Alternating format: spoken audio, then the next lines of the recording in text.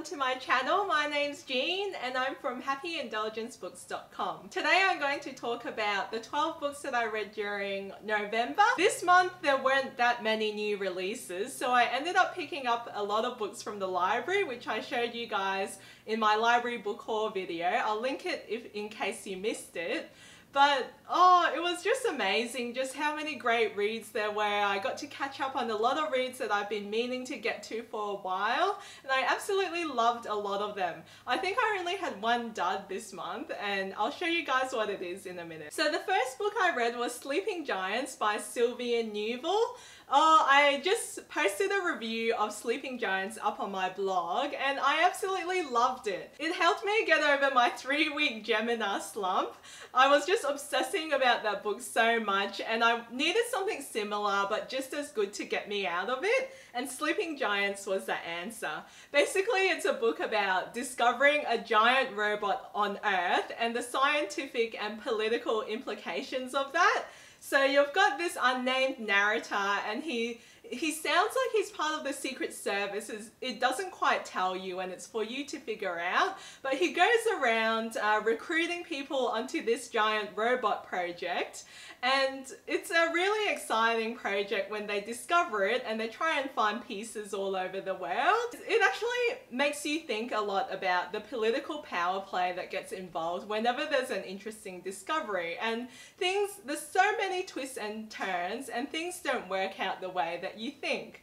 I love sci-fi. If you love the way Illuminate or Gemina is written, this one is also written in interviews and diaries. Yeah, this one is an adult sci-fi read. I gave it 5 stars and I really highly recommend it. I also picked up When the Moon Was Ours by Anna-Marie McLemore. When the Moon Was Ours is a magical realism story, and it's about a girl called Mille who has roses growing out of her hands, and a guy called Sam, and he's actually a transgender guy who is Pakistani. He was born a woman, but he's actually acting as a guy for the comfort of his family, which is a Pakistani tradition.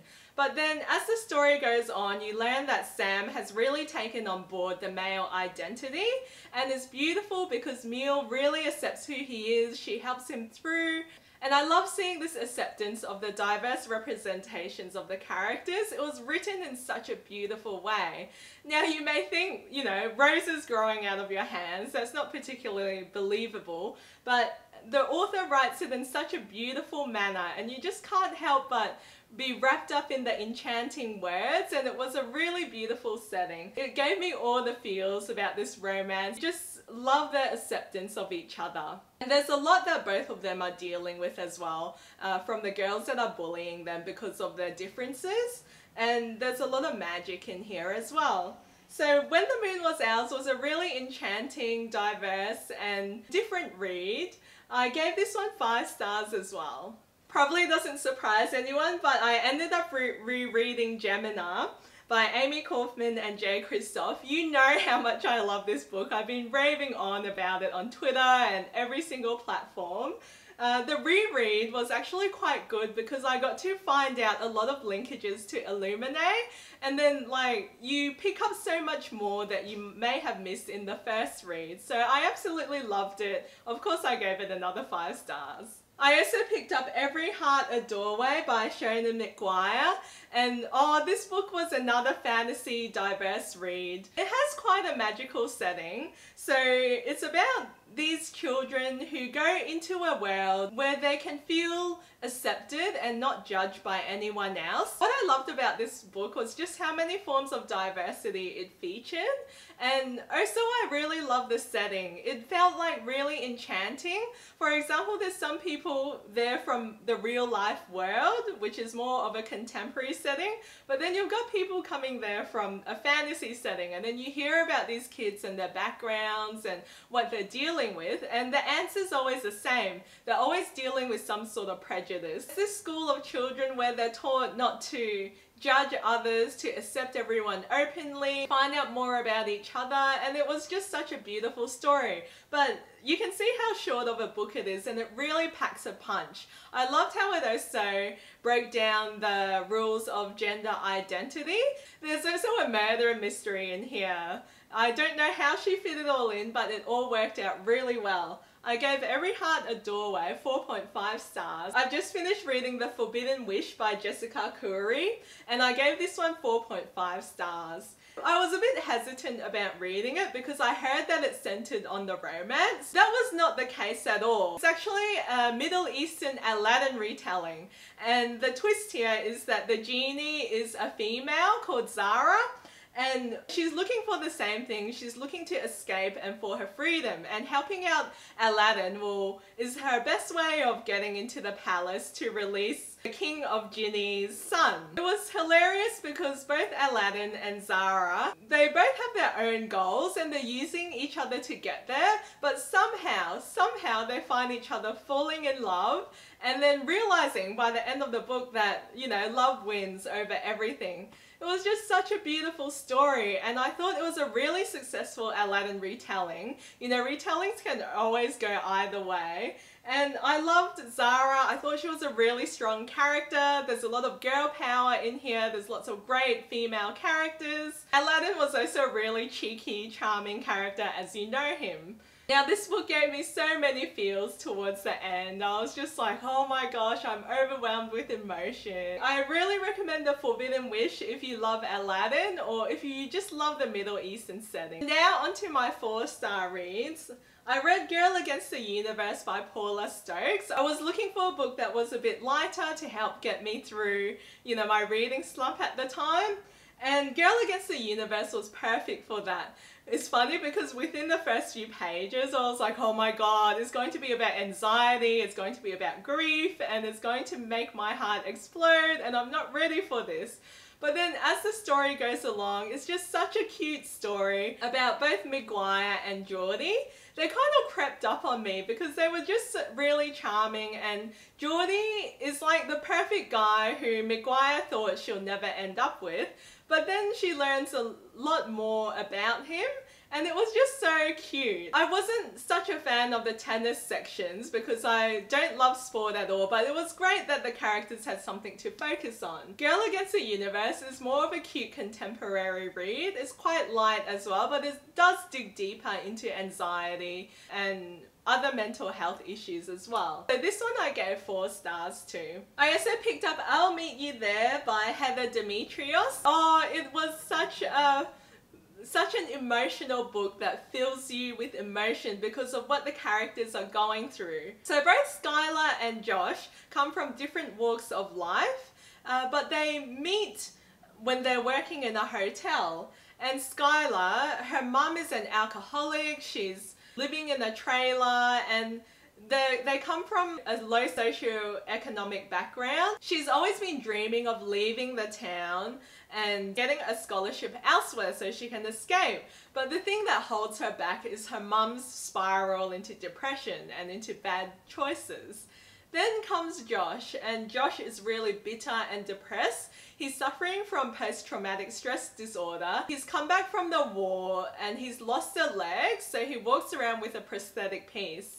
And it was just so full of feels, just how each of these characters struggled so much, but then they also struggle together because each of them are dealing with a tough circumstance. It's like they found solace in helping each other. What I really liked about the book as well is Skylar's socio-economic status. I think this must be the first time I've heard of a character that actually stresses about where the food is going to come from and about how they're going to pay for their next meal, and it was really gut-wrenching. And Josh as well, you don't really hear much from him, but there are a few chapters that are quite short, and he's addressing it to an unknown person. You find out who it is at the end of the book, and it's really gut-wrenching. I loved hearing about Josh and Skylar in I'll Meet You There, and both of them are characters that will really reach out and grab you and hold you by the heart. I gave I'll Meet You There 4 stars. My Best Friend is a Goddess by Tara Eglington was my next read. I really love books that focus on friendship as the key theme of the book rather than romance, because when you think about it, everyone has friends and you can relate to it, and also the nuances about female friendships should be explored a lot further because it's something that we look to and rely on. My Best Friend is a Goddess really explored a best friendship in depth. So you've got Emily and Adriana. Adriana comes home. She was severely bullied by her classmates about being different, and Emily has always been there to stick up for her, and they've kept in contact through online chats. Over the course of the book, you find them slowly drifting apart. Adriana has come back and she looks like a supermodel, and this has Emily hung up on her own insecurities about her appearance. She's not ugly by any chance, but she surely doesn't look like Adriana. Slowly but surely, Adriana gets sucked up into the popular crowd. The main wedge that drives them apart is actually a guy that comes between them. So this might sound really high schooly and cliche, but I thought it was actually dealt with in a really mature and realistic way. These things slowly wedge them apart. It's not the guy or the friends or the popular crowd or even Instagram that drives them apart. It's their lack of communication and thinking that they're doing the best thing for each other. I thought it was quite sad just how broken Adriana was inside, and she does come back transformed and really beautiful, but then she knows it and she's using that to be another person because she doesn't want to be remembered as the Adriana that she was before. This book felt really realistic and heart-crushing because I don't know about you, but I've been through this similar situation about losing a best friend, and it is very gut-wrenching. So it felt really realistic, and if you love books that focus on female friendships, I recommend My Best Friend is a Goddess. It's an Aussie YA read that should be out now. The next book is Paper and Fire by Rachel Caine, and this is the next book in the Great Library series, the first book which was Ink and Bone. And this is a high fantasy steampunk series set in a diverse setting. There's automatons guarding the Great Library. The Great Library holds all of the knowledge and controls it. It's actually quite a deep, well-built fantasy setting, and I think it's really unique. If you love books, you'll really appreciate the nuances that went into the building of this book. Paper and Fire felt really much like a middle book. It's interesting because my key pet peeve about fantasies is when they don't go into the world building enough, and Paper and Fire really develops it a lot more. All of these students now have gone out into the world, they've been appointed their different positions. Now that they're all segregated, it felt like it was going off into different directions until Jess Brightwell comes back and brings them back together. The characters are all brilliantly diverse. They're all from different countries and cultures, and there is a great LGBT relationship in here in the form of the teachers. If you're looking for steampunk, diversity, fantasy, and a setting around libraries and books, this is your series to go to. I gave this one 4 stars. I also read Swarm, which is the second book in the Zero series by Scott Westerfeld, Margo, Lanagan, and Deborah Biancotti. And Swarm really upped the ante when it came to the superpowers that these kids had. It also added a dark villain in there, which was really interesting. Swarm was actually quite unexpected because it took a lot of a darker turn to Zeros than I expected it to be. Zeros was actually a lot of fun. You learn about these superhero kids that are just trying to fit in and are just playing around with their powers. But then in this book they discover that there's more people around there like them. It was actually quite crazy because it was so gory and bloody, and that's not what I expected at all. I felt like a lot of the kids felt really angsty at times. Even though it was Christmas time, it's like they were either alone, forgotten, or had no family, and it was just like, there was just so much angst here. I gave Swarm 3 stars. Well, it was a lot of fun. I also felt like there was a lot of angst and frustration that I felt with it too. Forgetting Foster is an Aussie YA read that actually covers a 7-year-old character. I'm not a fan of heartbreaking reads, but this one was actually done really well. Especially written from a 7-year-old's point of view. It's like he understands enough to know what's going on when his dad suddenly gets Alzheimer's when he's, you know, in his 40s or 50s. He's still relatively young and he's witnessing his mum's depression and his mum trying to come to terms with his dad and getting frustrated with him, and then also his dad not remembering things at all, and he's like a shade of his old self. Now, the descent into Alzheimer's is something that is quite depressing and it's quite sad. Foster as well, it's like he's a 7-year-old boy that's really forced to grow up, yet all the adults around him are just sort of ignoring him and going, oh, this isn't your problem, but he is dealing with it. I thought it was a really well done read and it was really charming, but oh, it's so sad. So this one was 3 stars for me. My only 2-star book was Replica by Lauren Oliver. Replica is a beautiful book, you can see that, and the appeal here is that it actually has 2 different stories on either side. So Lyra is a replica and she's brought up in a lab environment with other replicas. She's sort of escaped and she wants to understand the world in front of her. There's Gemma, who wants to learn more about where her dad used to work and about her past. Their stories will converge and they'll meet up and you'll see what happens when they do. It was really interesting the way the story was written, but it was also annoying, sort of, you know, flipping from one side to the other, because what I did was I read a chapter from each side and turned the book around. I think if you only read one side of the book at a time, things will become quite repetitive on the other side of the book. So I didn't like how both Lyra and Gemma felt like really bland characters. Gemma, there's a bit of a love triangle situation here. It feels a bit of like a contemporary romance, but her love interest is a guy that's termed Pervy Pete. As Gemma gets to know him, she's like, nah, you're not Pervy, I'll call you Pete. As a reader, that really put me off. Lyra, on the other hand, had a bit of a romance thing going on as well, and I'm like, out of everything going on, you would think Lyra would have more adjusting to the society, but all of that was ignored.